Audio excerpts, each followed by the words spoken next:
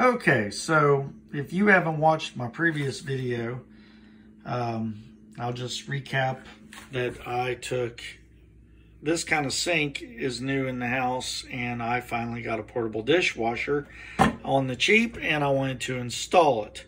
So here was my solution. I took the soap container that was put in the slot where the sprayer used to go in this sink, and I replaced it with a utility faucet that is used for washers and dryers, and it's red for hot. So this will allow you to attach many other things that you might need in a kitchen that would use a water source that normally you wouldn't have a way to connect, or you'd have to connect lines underneath and drill a hole in your cabinet.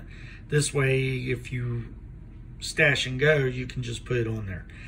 So something functional versus having a soap dispenser that may break anytime. It just doesn't feel very secure. So back to the fittings. After 3 stores, 60 or 70 fitting combinations I've tried, I finally found, and every store had this. This wasn't the problem. This is your large cap quick connect for a dishwasher. They make a small cap, a large cap, and an FX, which I'm not sure what it's for, but there's 3 instead of 2. So this is your 1.5 gallon per minute fitting with an aerator for your dishwasher. Large cap. This is a 3/4 barb adapter, and this one here has the screw-on adapter, and there are smaller ones, and there are exact same size as this one in adapters, and different stores had different ones, but I finally ended up getting this at Lowe's. It was the only place where I found it, and it is different than the other ones. So as I turn the video for a moment, and I am balancing precariously on a package, here's your 2 parts that will marry. I even had 3 or 4 parts together trying to make the combination. Never found the combination. It was terrible. Finally, 3 stores, 2 days, 60 some combinations tried, maybe 70 combinations tried, and multiple assistants that didn't quite get there. I had moral support, which was great at Lowe's, and came up with the solution. Now, this thing is kind of difficult to start. I heard it snap like, it's just hard to start. Then you twist that together for all it's got. It's got a rubber washer down in there. It's got a rubber washer here. It's going to seal this 3/4, then is going on. And I think we're still in the right direction here. There's the sink. Here's the connector. And this is going to screw on right there. Now, this sink is full of stuff, and I've got to move everything to make room for the next piece. So again, getting ready to use dishwasher. Want to try the dishwasher. I have dirty dishes. So now to the next part. This is why this was such a hassle. This is your everything goes in one fill and drain connector for a Kenmore portable dishwasher, and there's your snap connection. Now, as you see, another issue we got is the end of this hose normally would point down in the sink. I haven't exactly got to that feature yet, but I am trying to get to the one where I get the dishwasher close enough, pull back this, and snap on.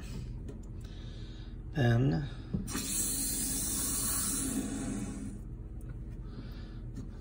it appears to have a small leak, but it is sort of sealing there, so it's not leaking too bad. A small leak, that's livable. I mean, it is what it is. Turn that back off. Dishwasher's not on yet, so we have a dishwasher that is going to be able to work. Now, I just noticed my next issue, and it's not that hard of a fix as long as it doesn't break. And we are going to turn the camera around again. And before I'm done with this video, I will share with you the part numbers for what I got to make this work. But the piece is twisted. I'll probably have to take a pair of pliers to get the exact twist out of it, or maybe not. I think I just managed to get it good enough. So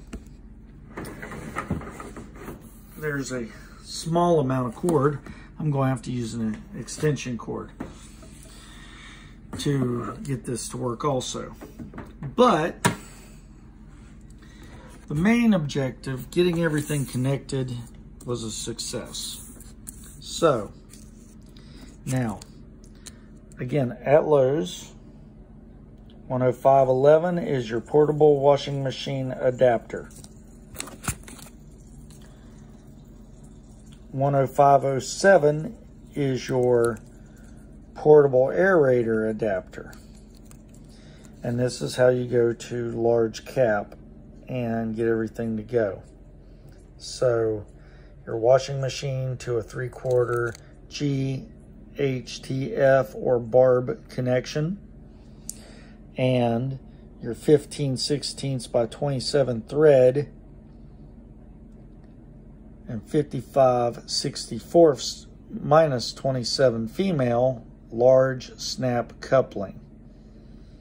Again, the part number for that one and that one. So that's what you need to go to any utility faucet to make a dishwasher work on a utility faucet. And I have been online, I Googled, I checked, I read multiple posts, and nobody had this solution listed. And all kinds of complicated ideas, and hack the hoses and do this and do that. That is your solution. So if anybody's been having trouble with this, there you go. That is how to hack your portable dishwasher to go to a utility faucet or 3/4 faucet like you have on a water hose or on your washing machine. Thank you.